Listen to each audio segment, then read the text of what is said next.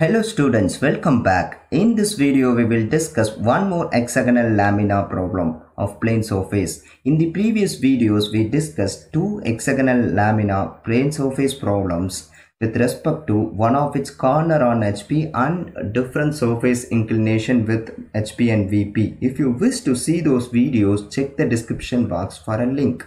Read this question. A hexagonal lamina of 24 mm side as its surface is inclined at 30 degree to HP. Its one side is parallel to HP and inclined at 45 degree to VP.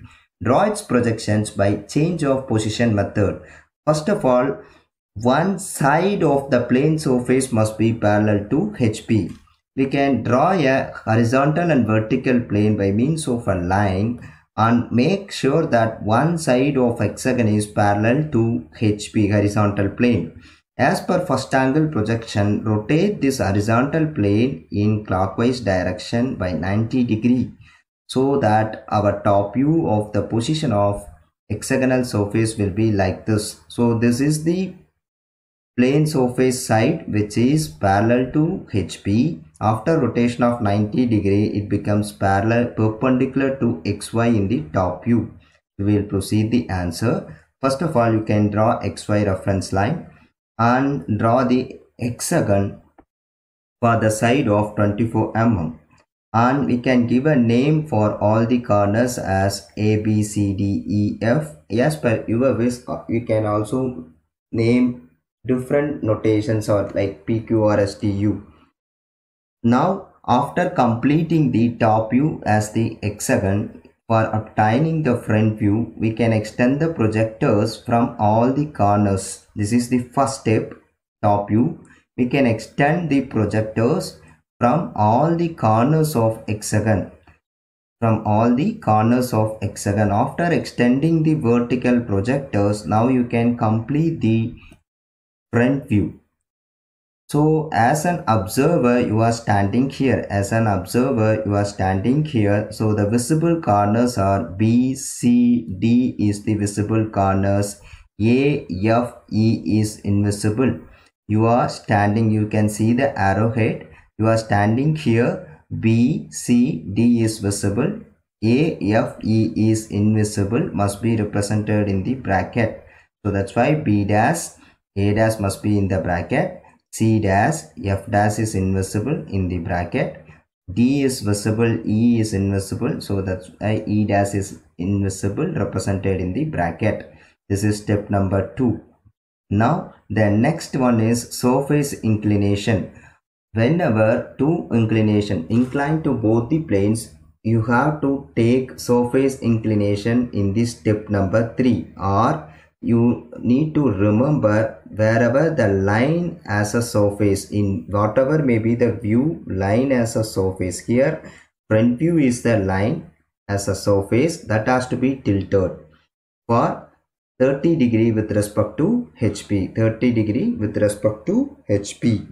You can measure the same distance from B dash A dash to this D dash E dash, reproduce the same length for inclination of 30 degree, and keep one side must be on XY. One side of hexagon plane surface must be on XY. Either it may be B dash A dash or D dash E dash, AB or ED. So we are keeping B dash A dash on XY. B dash A dash, and we can mark C dash F dash, finally D dash E dash. This is step number 3. So always for step 3, prefer surface inclination, or you can prefer wherever the surface has line. Here front view is the line, so front view inclination must be with respect to HP. In this way also we can decide 30 degree inclined to HP must be used in step number 3, not inclined at 45 degree to VP. Now for step 4, we can have a story like A dash and A are a same A family members. Two family members have to meet at a function at single point. So you can extend the projectors from step 3 and step 1. So this is A dash. Here it is A. Both the family members meeting at this point in a function called A1. Similarly, B dash and here this is point B, both are meeting at this point, make a name as B1. Similarly, we can extend the projectors from C dash and F dash. Here this is C, this is C. C is meeting at this point, but F is meeting at this point. So we can name correspondingly C1 and F1. Finally, D dash and E dash. We extend the projector, vertical projector and horizontal projectors from E and D. So we can mark the respective meeting points as E1 and D1. Now complete the hexagon. Join A1 B1, B1 C1, C1 D1, D1 E1, E1 F1, F1 A1. Now you may notify the difference between this step 3 and step 4. Here the reduction in size of hexagon there.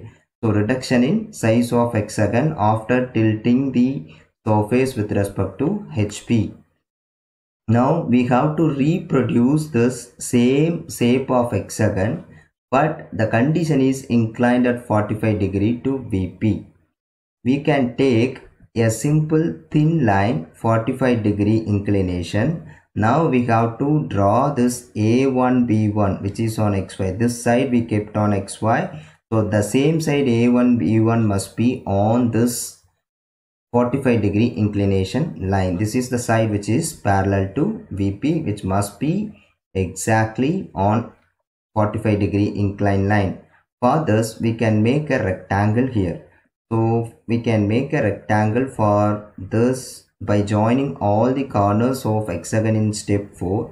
We can give a name as 1, 2, 3, 4. We can give a name here 1. This corner of rectangle is 2. And this corner of rectangle is 3 and this corner of rectangle is 4. Now it is easy for us to reproduce the same shape of hexagon in this 45 degree inclination. So I have to keep A1 and B1. So we can draw a 1 to 2 side. 1 to 2 side rectangle on 45 degree inclination. You measure the distance of 1 to 2. Draw anywhere on this 45 degree inclination. Make sure that must not touches XY. It shouldn't touch XY. So such a way that we can complete 1 to 2 rectangle side. 1 to 2 rectangle side. With this is where we are having A1 and B1 side which is parallel to HP. Now you can complete the rectangle by measuring the sides of the rectangle with scale, and we can complete and give a name it as 1, 2, 3, 4. Now it is easy for us. You measure the distance of 1 to A1 and 2 to B1. Mark the same points on 1 to 2 sides in this rectangle. Similarly, in between 2 to 3 at midpoint we are having C1. At the same line we will have D1. On 3 and 4 on the same projector we will have F1. On the side of 3 and 4 we are having D1 and E1. So you can measure the distance of D1 from 3, distance of E1 from 4, and mark a point on this side. Finally F1 which is the midpoint of 1 and 4. Now you can join all these things. A1 B1, B1 C1, C1 D1, D1 E1, then E1 F1, F1 A1. So the same hexagon is reproduced. Only thing, the side A1 B1 which is inclined at 45 degree to VP as per the condition of question. The final shape. Now again the story of family A1 and this A dash meeting at a single point of a function. So you can extend the projectors from step 5 and step 3. Extend the projectors of same family members from step 5 and step 3. So A family members A1 and A dash. If you extend the projector, here it is A1 dash because A dash is exactly on XY. Similarly, B dash also exactly on XY. From B1 you can extend the projector, complete B1 dash. Finally, the next one is C dash F dash. You extend the projector parallel to XY. Extend the vertical projectors from C1. The meeting point is C1 dash. Then we can go for D1. So from D1 extend the vertical projector. Here this is D dash. So D dash and D1 the same family members meeting at this D1 dash point. That's why this is D1 dash. Next one is E1. So from E1 dash E1 extend the vertical projector from this E dash front view.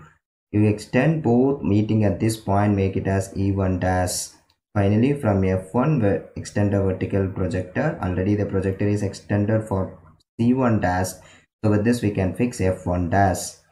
Complete by means of joining all the corners A1 dash B1 dash, B1 dash C1 dash, C1 dash D1 dash, D1 dash E1 dash, E1 dash F1 dash, F1 dash A1 dash. This is the final answer of this question. You can refer here. So step 1 and 2, 3 and 4, 5 and 6, 3 stages. We used odd steps, like step 1 and 3 is used for obtaining step 4. Similarly, step 5 and step 3 used for obtaining step 6. Thank you for watching. If you like this video, click a like button and share with your friends. Subscribe this channel.